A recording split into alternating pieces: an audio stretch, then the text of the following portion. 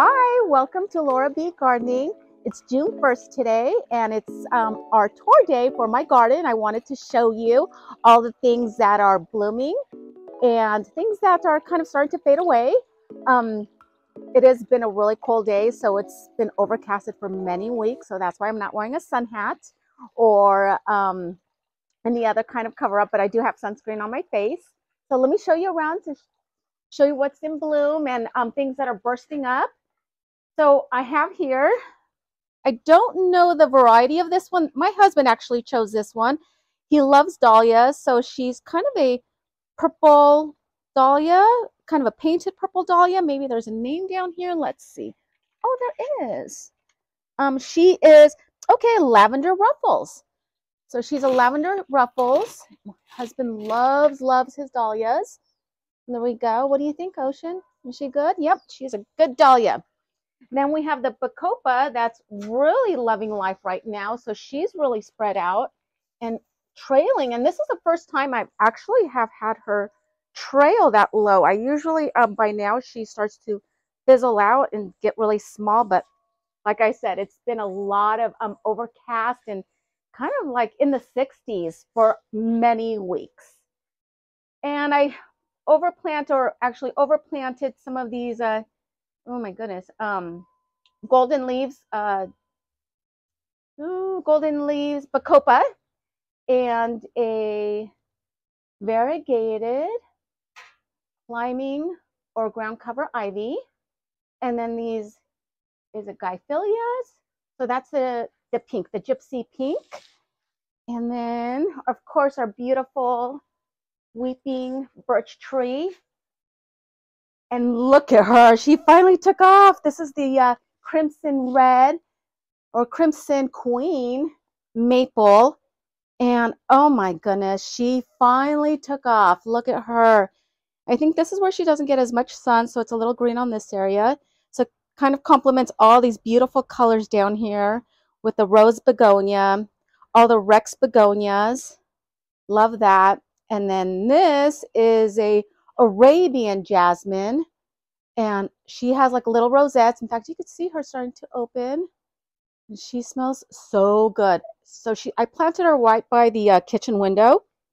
So when I have the kitchen window open, oh, you could really smell her. So I can't wait till she starts to open all her blooms and it gets nice and fragrant around here, around the little gazebo area. So look at that. The climbing Edens have burst. They are absolutely magnificent. Look at them. Oh my gosh. We have waited, and my husband and I have like counted every bud, and it's just been so delightful to see all her glory of all these beautiful sweet roses. Look at that. Come get closer to this. Come here, look at her. Oh my gosh, that's the perfect rose. What more could you ask for? That is God's beauty right there. Oh. So here we are in the healing garden, and I moved a couple of these Dusty Millers right in the front because they were in the back. So we moved those to the front. And then I added this kind of the fern like, I think it's called Gypsophilia. And this is a deep rose. Put those in the front to just kind of soften the area. And of course, our beautiful, they're called red delphiniums. And they are kind of a corally salmon color. Let me see what is happening with my dog. He is not happy at all. Let me check.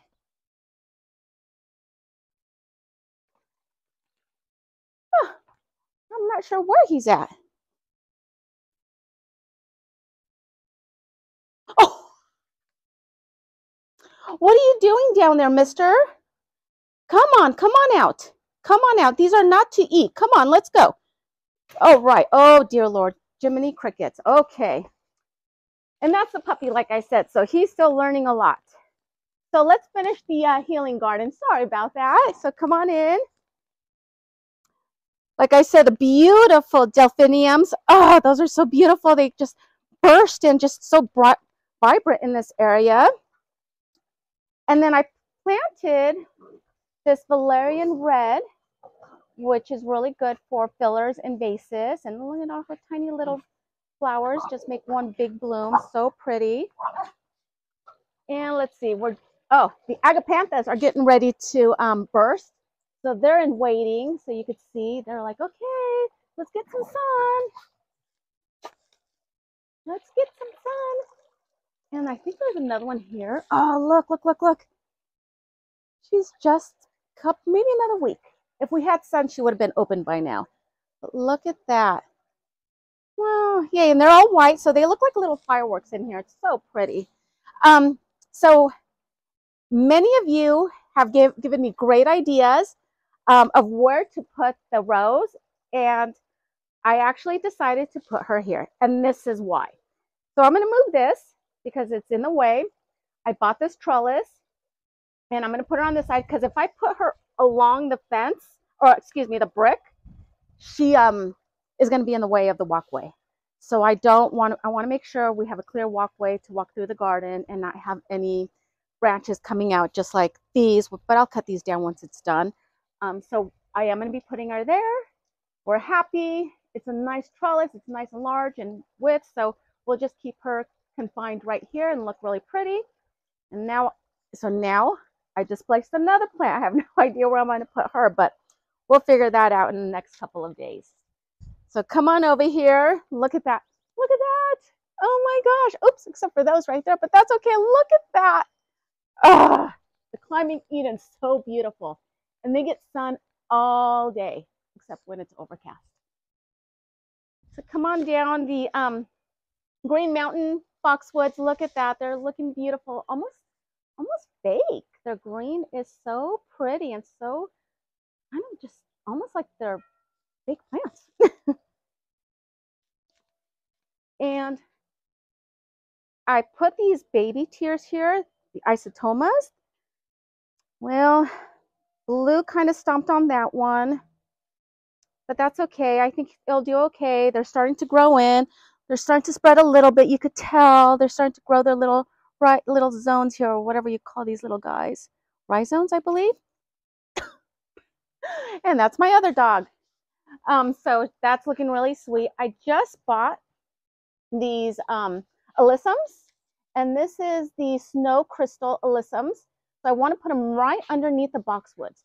And the effect I'm trying to do, which was beautiful the last 2 years in a row, is they grow so big that they cascade over the brick, and it's so beautiful that, again, it looks like snow, but it's just a beautiful white carpet of the alyssums right here. So I'm still going to be planting those in. I haven't planted my Mother's Day. I'm sorry, Jade. I haven't planted my Mother's Day pot with all the flowers, but I'll do that soon because I need to drill the pot and I need to find that bit, and I haven't been able to find it. So we'll be doing that soon, hopefully. Okay. We have a dahlia coming up, and she's the Cafe au Lait. She was from last year. I got her on sale. So I'm really excited to see all her blooms. And then, we have the Coco Loco Rose. See, handy dandy pruners. Just go right there. The Coco Loco Rose. So she was in full bloom a couple of weeks ago, but she'll burst out again. So here's one little sweet bud. Kind of almost mirrors the color of the delphiniums in the healing garden. So that is just beautiful. And then here we go. Oh, look at her. This is the flamethrower red bud. She now completely leafed out, and this is how she'll look. Till fall, where she's going to lose all her leaves. And look, just magnificent. Oh, look at that. Look at these colors. Oh, so beautiful. So beautiful. So let's come on over here. Just watch your face and your head. All right. Okay, here we go. So we have the little, I put some climbing jennies here, again, to soften up that brick. I finally planted the nonstop bright begonias. So we have the begonias here. And I haven't planted these yet, but these are called aerodums, and it's bishop form. So these grow about 2 to 3 feet, 8 to 10 inches in like length. And then these, I believe, are called triphyllums. Kind of a 4 green leaf. I'll tell you that. I have the name on the other side, so we'll look at that in just a second. So that's finally, I'm hoping that fills in. Oh, look at this begonia here. Look at that. Oh my God, she's so huge. Oh no. Well, look at that. Oh, she's so pretty. We'll just put her here. There you go. Look at that. We never would have known. And some more bacopas, the golden leaves. And here's another triphyllum. Yes, triphyllum, and it's called a 4-luck green glow. Yeah. So look at these tiny little leaves. Look at how sweet. So they like partial shade, and this is the perfect area for them to spread and be happy. And then we have over here our hellebores, and these are just now faded blooms, but they still look so neat and just give it that extra texture in the garden. And then look at this, the Coco Loco. This one's doing so well. Look at those. And you could smell them from right here. Oh my goodness. Look at that. Look at this one. So they start in different stages. So the stage here is kind of that antique color, antique, almost beigey, I would say, or mocha, like a mocha, soft mocha. And then they age to a lavender. Oh.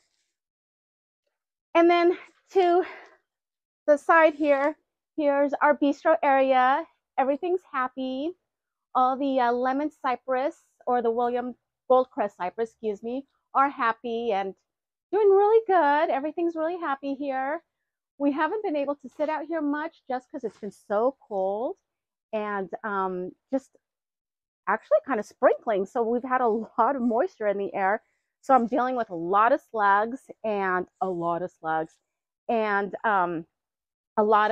mildew. So I'm constantly every week on that. So you'll see the slug go down. It's a little kind of a mildewy down there. That's just the sluggo that I'm putting down so the slugs don't eat all my plants. So come on up here. So here we have this little peninsula. Everything's looking really good here.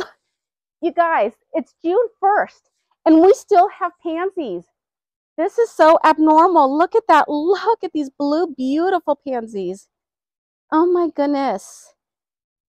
And then I planted these, I think they're called Aguilar Sky Blue. I'm not sure they're okay. They could be blue, but I see more purple. So these are down here, okay? And then I just put an Angelonian. This is going to be pink. So this is purple. The pincushion's purple. The delphinium is a lilac, and then that's going to be pink, and that's going to look really nice once it all grows in. See that? And there goes its little butts. Again, look, I'm just amazed. Look at these pansies. Look at the white pansies and the violas. Again, June. Oh my God, who would have known? Look at how beautiful. And then the hydrangeas, and those are Mother Teresa hydrangeas, microphylla hydrangeas. This is the first year they are doing wonderful. Look at this bush here. Look at this hydrangea. They have been dealing with rust, and I really stayed on top of these last year when they went dormant. Made sure that I was always treating them with the rust. And look at the blooms back there. Oh my gosh, she's gonna look so beautiful. So again, lots of pansies, violas. My delphinium, she's kind of on a little rest period right now. Let's come on over here. And then these are the salvias. I think these are called skyrocketed salvias.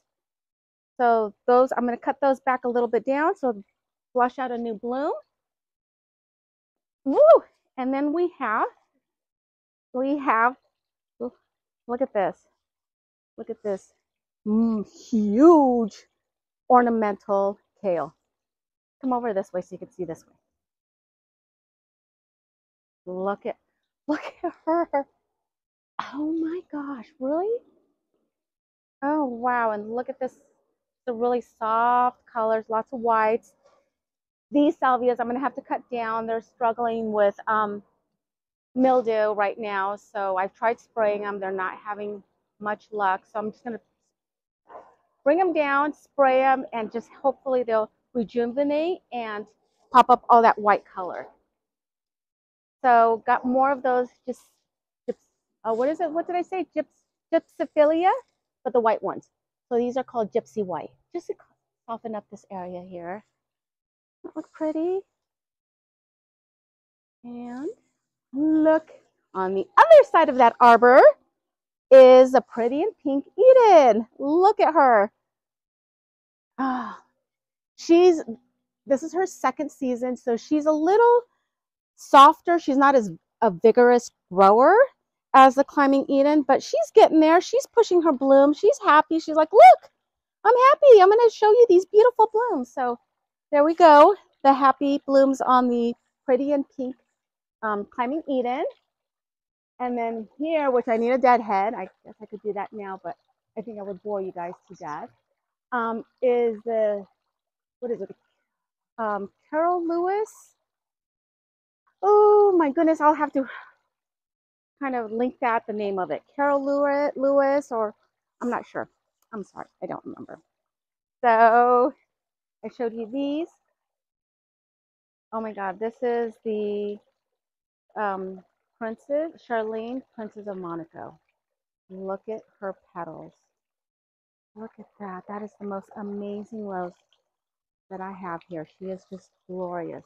That's an older bloom there, so you can see her middle right there. And this is a newer bloom. And then all the baby poppies that are kind of pushing out, they're still happy. Look at this tiny little bitty petite poppy right there. She's so sweet. I do want to show you this, and this is something I saw in the garden today when I was out here this morning. And it's just amazing how everything's so happy, but also kind of off its growing season.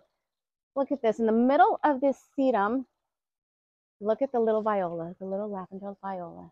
She's like, here I am, guys. I'm right here. I'm still happy. Isn't that sweet? Love it. So if you stand here and look at the garden from this side, come on over here, and I'm going to show you this. I'm going to show you my vista from this point of view here. Look at that. Oh, she's so pretty. The Climbing Edens in full bloom. The pretty and pink Edens, and everything looks so pretty. All right, so, lamium. But remember I was telling you guys that I'm dealing with slugs. Oh, these slugs are just, they're resistant to all sorts of things now because I've put many different types of, I put sluggo, I put eggshells, I've done all sorts of, tried as organic as possible to get rid of them, but I find them on the grass and, okay, and I kind of come and step on them, I'm sorry, because I don't want them killing my plants, so I'm having an issue with the slugs because it's so moist. And here's my little shade garden. Everything looks so pretty. Now I haven't planted the Cape, what were they called? Cape fuchsias. I haven't had an opportunity to do that. But here's an Annabelle, and it's a ruby red Annabelle.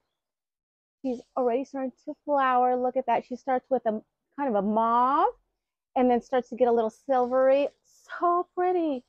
And then I got that hydrangea from my mom maybe like 3 years ago. And she's finally flowering. So she's very happy this year here. And look at the slugs. You can see all the sluggo, how it's getting all mildewy. Those slugs, they don't give up. My poor Brunera. Look at that. They have, it's a holy Brunera. So it's really sad. My coleus here.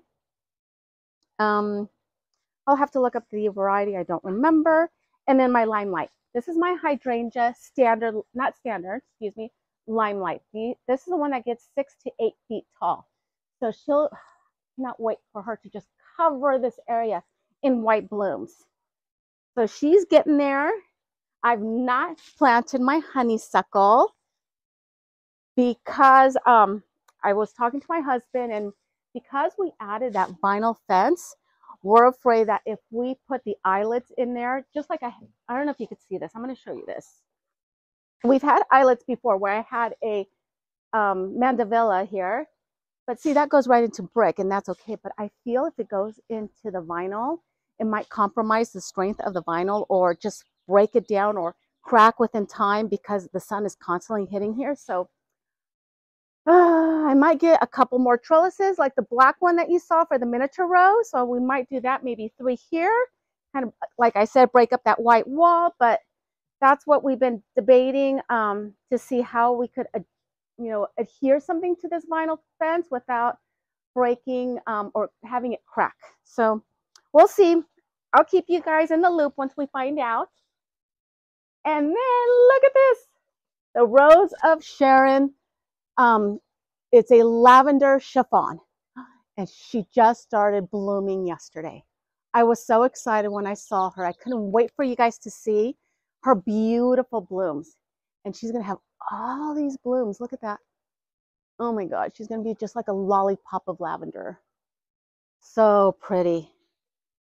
And then all my seedlings here that I literally just threw some seedlings. I did zinnias, kind of a pink zinnias, and I did hollyhocks, a couple of hollyhocks down here. That's a zinnia. I think that's like a big bare white zinnia. I did a couple of pink ones around here too, so I'm waiting to see how those do. On the back there, we have a Veronica that's come up from last year. So she's starting to bloom out, her little purple flowers. And then we have the pink Penta right behind the blue pot. So she's happy, and that was from last year, and they're annuals here. Well, they're supposed to be annuals, but they're perennials in our area. They love it here. And so I took out the ranunculus, and this is the first year I'm going to try doing this. So I took out the ranunculus and all the corms. I'm trying to dry out all the soil. Here I think we have better. So you see all the corms. I'm going to try to put them in storage, kind of in a dark area, and see if I'll be successful next year with ranunculus, because these were the pink ones that I had in the healing garden. So I'm kind of excited to start this little science project to see if it works. I think so. Oh, wait, was that a moth? Oh, yes, it was. So put those corms, I'm letting them dry out, and then put them in storage. And then here's my blueberry medley of different fruits, not just blueberries. So we have blueberries right here. And this is going to be raspberries and blackberries. And look at that. Look at all these. However, I did see a bird sitting on the fence, eyeing them to come in. And I had a couple of black ones, of blackberries that were ready to harvest. But he ate them, so I hope he enjoyed them instead of them going to waste to the slag. So that's about the gist of my garden. I do want to show you one of the projects that I just did that I'm really excited. And it's probably really simple to you guys, but for me it was a big deal. Because on the side of my house, that's usually where I keep all my fertilizers, all my insecticides, my pots, my soil. And I am not lying, I was just starting to throw things on the side. And then the other day I looked at them like, oh my God, that looks so bad. So I was at Home Depot and I'm like, okay, what could I do to put something on that area so it's nice and organized and just easy to find everything. My husband offered to make me a potting shed, or not pot, but a potting bench. And I think that's a great idea. Thank you, hubby. But the only thing with that is I want him to like make it for me and then say, ta-da, I made you a potting bench or a potting shelf. But the only thing is that he would be calling me every 5 minutes. Could you go get me a hammer? I'm missing some screws. Could you go do that for me? And I know I'm being really selfish, but I didn't want to do that. I just wanted to be surprised and go, look what I made you. So I gave us free of a headache so we don't have to deal with that. And I assembled some shelves and I put everything in containers. And I want to show you what I did. And I built it all by myself. Yes. So let's come on over here, guys. So this is the side of my house. It's a very small area where we're able to put everything at. So this is what I did. I bought I think this is like not plywood, some sort of wood, I don't remember. And I had them cut it at Home Depot so I could just lay it on top so I could do all the gardening, or if I'm potting something up. And because it's been dewy, I've turned everything upside down so it wouldn't collect water. So I'm going to stain this, and I'm going to be able to work, look, potting all my little plants, fertilizing things, getting the fertilizers out. So I got, like here, down here is all my insecticides. So that's all in a watertight storage container. And then all my fertilizers, my watering can, my small little shovels, and just some of my pots here. Look, and I did all by myself. I assembled this whole thing all by myself. So I was really proud. That was a big deal. I called my daughter. I'm like, Jay, come look what I did. And I was out here, I think I started about 4 o'clock to, I think I finished about 8:30. But I was so excited because it's so organized and it's so easy to find everything now. Instead of digging and finding spiders, which I don't like, and just looking down now and seeing everything I have there. So that's what I did a couple days ago. I want to show you now the front part of my garden. So remember, I'm not doing much because there's a lot of things that are going to be getting torn out in the next couple of weeks. But I want to take you on that tour. So come with me, guys. Come on in, guys. So welcome to the front part of the house and part of the garden.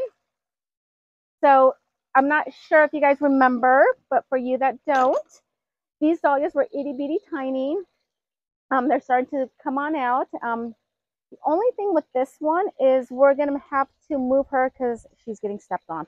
So obviously I made a big boo-boo by putting her too close to the sidewalk because she is now getting damaged. So I'll probably move her in the next couple of days and put her right in the middle here because we have a couple of dahlias. Well, we have this one, so wrong. I will not put her there. I'll probably put her here. These were daffodils, so I'm just kind of waiting for them to, recharge their bulb for next year so I could pull the leaves and just move some of the dahlias because they were a little too much crowded, or I crowded them too much. And then here we got the salvia, the beautiful salvia. They're so vibrant this year. I don't know if it's all the water we got, but their purple is so deep, and they're usually not this deep. But they're loving whatever they're getting, and I'm happy because I see all the bees and all the bumblebees, and I love that. So you will see that my garden looks a little kind of not tended to much out here, but the reason why is because all these plants are going to be moving in the next 2 weeks. So I don't want to plant anything new. I'm letting any seedlings come out and do their things, and just getting, just the joy of seeing what's coming out this year. But sad enough, they're all going to be moving, and I'm not sure how they're going to deal with the stress of being, taken out of their area. So that's why there's still some weeds. I do need to come and weed, but this is all going to be redone. So all the pavers that we're going to have done in the garage, pavers down the walkway, and having some planters put in, and a big patio area here somewhere, kind of in the front of the window. That is what we're planning. But let me just take you a little quick around the garden so you could see. Again, please excuse all the weeds.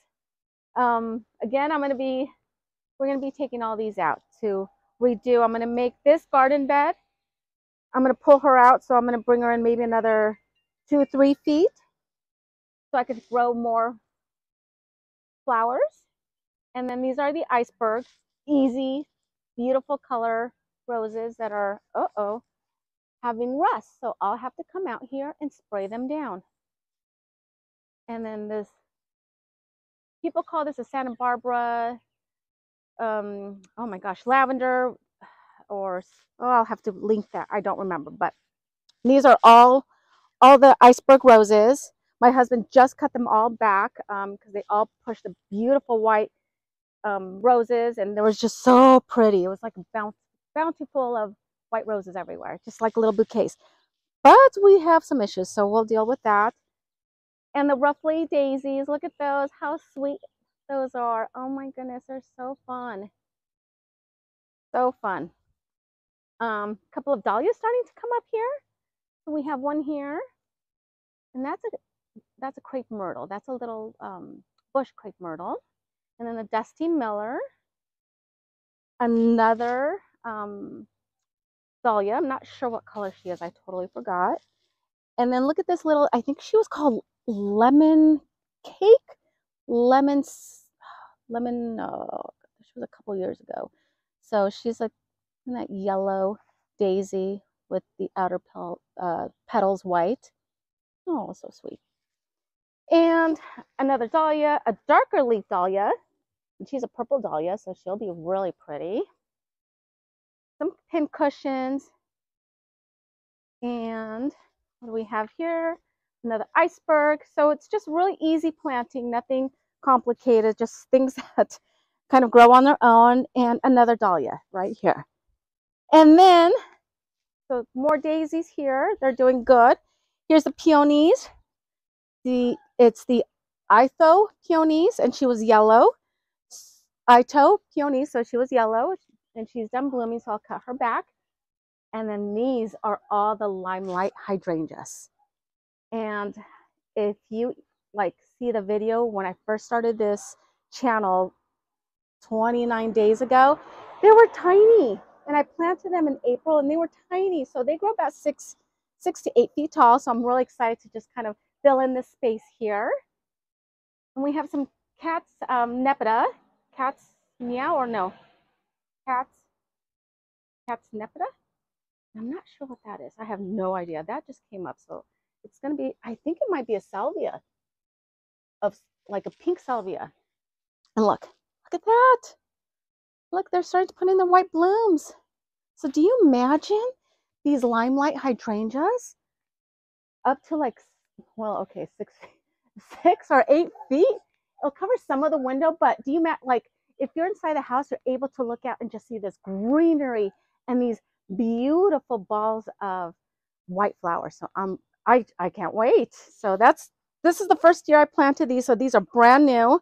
I need lots of weeding to do. That little guy just left her there. Oh my goodness, and she's a sedum. She's an autumn joy sedum, and another peonies, Artho peonies, and another limelight hydrangeas. Look at those. They're going to be all blooming at the same time. I'm so excited. So I believe, let's finish the front here. And got 6 of those on this side, and this side of the house faces the west side. So we do get the afternoon sun, but we do have the trees that helps kind of not be so direct sun on those poor hydrangeas. These guys are, I think they're like maybe iron deficiency, and these are another, these are the microphilias. These are Mother Teresa, like the ones in the back, hydrangeas. And turning, actually they're supposed to be white, but they're turning a little bit of pink. And then my calla lilies, they're doing okay. You know, so pretty. And look at these big, huge Rex begonia leaves. Oh my gosh, like a ruby. It's like a ruby color. Look at that. And then it's time for me. I think I might go around in the next couple of days and shape all these, shear them all up, kind of trim them because they're looking a little shaggy here. So they need a good haircut before the summer and before it gets hot so they don't burn. And that's about it, except I do want to show you, this is my favorite tree. This is my tree that right before I go out to work out, this is my snack to get extra sugar and energy before my workout. I grab a couple of these, pop them in, ooh, and off I go. I am not lying. I have 2 of these every day, and they help. Or every morning after my workout. So this is my kumquat, a little tree, and she's I think she's about maybe 10 years old. She is really old, and she's still pushing great fruit and so productive. And when she has blooms, or when she has her little blooms, the bees are just humming here. and they're loving her. So yeah, that's the kumquat tray. So hope you enjoyed my garden tour. I'm so excited to have you guys part of this journey. I'm so excited and thankful for all of you and to be able to chat with you guys. It's been a pleasure every day to see all these comments, and thank you for joining me today. May God bless you guys. Have a wonderful day. Bye.